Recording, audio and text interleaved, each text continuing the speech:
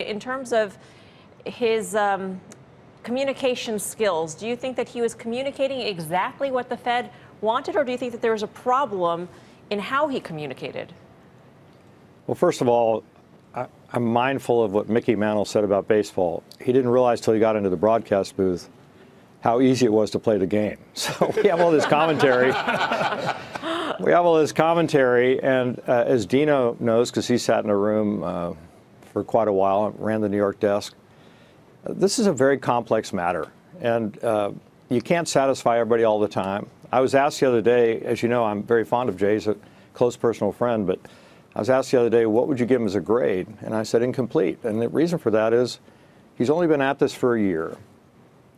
He, as Bill Dudley said, faces a very difficult task of completing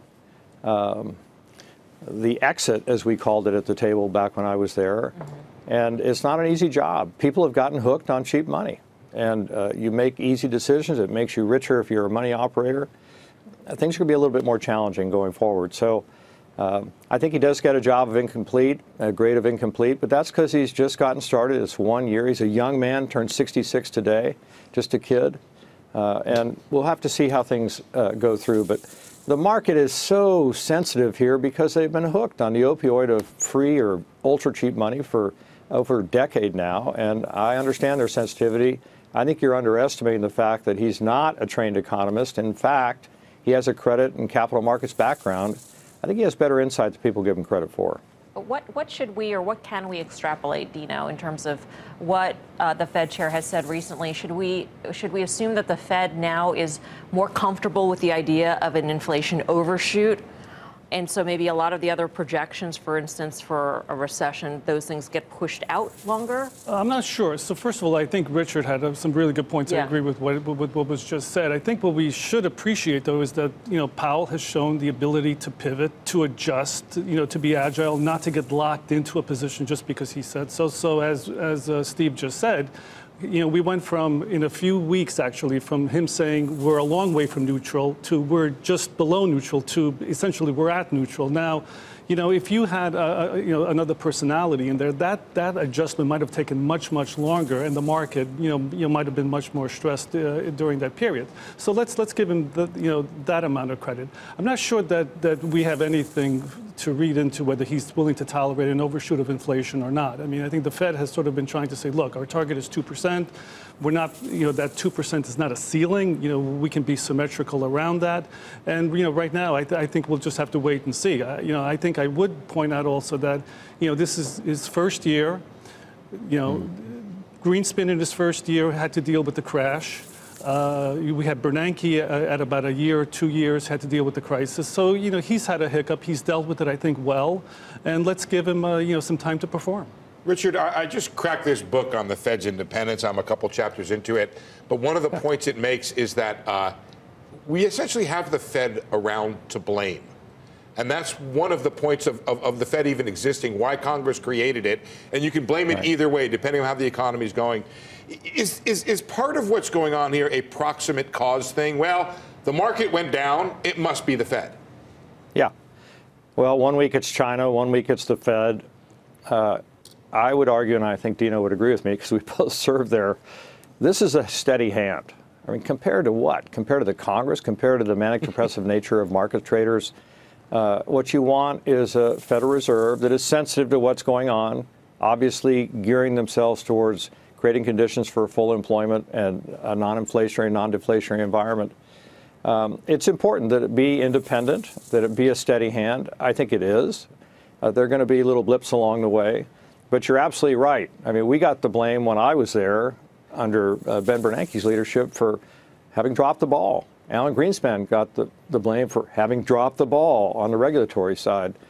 So it's nice to have the ability to point your finger at somebody else. And my experience, having served in 2 administrations before I was at the Fed, is Congress likes to point their fingers elsewhere. They never point their fingers at themselves. And the same thing for the chief executive officer. So it's nice to have a piñata, which is what the Fed is in this case, to beat upon. As long as they hold together, don't burst open and spill all the candy out to everybody, and they do their job, and I think that's what the Federal Reserve does. I like that metaphor, piñata. Steady hand is a good point, but in terms of the markets, it's interesting, Dino, that the market's so latched on to this turn that Jay Powell had from October 3rd to the beginning of January. But there's not the notion of the flip side, and that is if he was that sensitive to what the markets were telegraphing in that short amount of time and change his stance to that degree, could we see the reverse if the markets telegraphed again in a different direction? Yeah, perhaps. I mean, I think that the Fed should be there to provide sort of a medium-term message, to provide a path, and not get caught up in the wiggles and piggles of it. So so let's just sort of see. I mean, I think that Richard had it right. It's too early. If you were to grade Powell, probably incomplete probably is the right grade.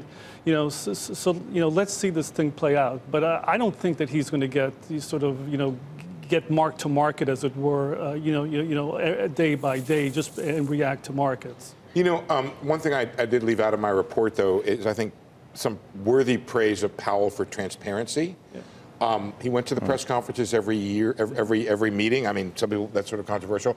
The other thing is there are several reports now that are out that on the banking system that the Fed did not previously publish, that he spearheaded their publication. But my concern here is that he pivoted really sharply.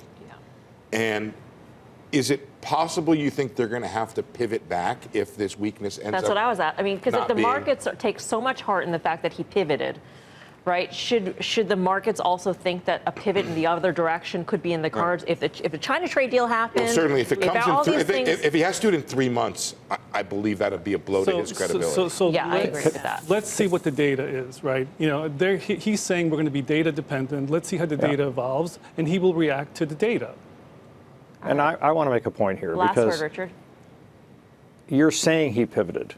The market wants to hear or wanted to either force or hear that he pivoted. I dissect every single word that's said that comes out either in a press conference or in the statement. I'm not sure it's a pivot.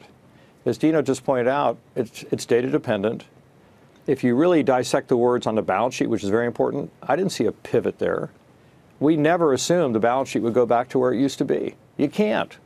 Cash in circulation is 1.7 trillion. You've got to have reserves of the banking system. You really can't get that balance sheet below 3.5 trillion, in my opinion. We assume this all the way along the way. So I don't see any real news here. And I think the market is looking for a pivot. You've translated as a pivot. And again, the game is so much easier when you're in the broadcast booth as opposed to when you're at the table.